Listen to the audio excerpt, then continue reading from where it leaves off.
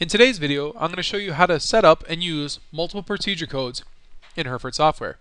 In order to set up a multiple procedure code, you're going to click on Customize and then Multiple Procedure Codes. In our key box, if we click on the three little dots next to it, we can see what multiple procedure codes we already have set up. Today we're going to create a new one. We're going to use ATM for adjustment, traction, and massage. You can set up any codes you like. This one's the one we're going to use today. Then click Add. Would you like to add a new record? We're going to say yes. So in our procedure, again, we can use our drop-down box here to choose.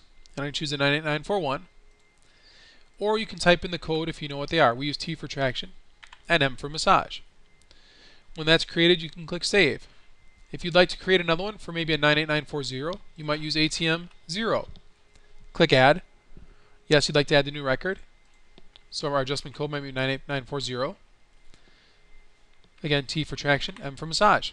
And then click Save. So in order to register the patient, we're going to click on Patient and Registration. And in the procedure code box here, we're going to put in ATM. If we tab over, we now see it's going to say, would you like to register all three of these services? If you'd like to register all three, just click OK. If you'd like to make a change, you can remove one just by unchecking the box.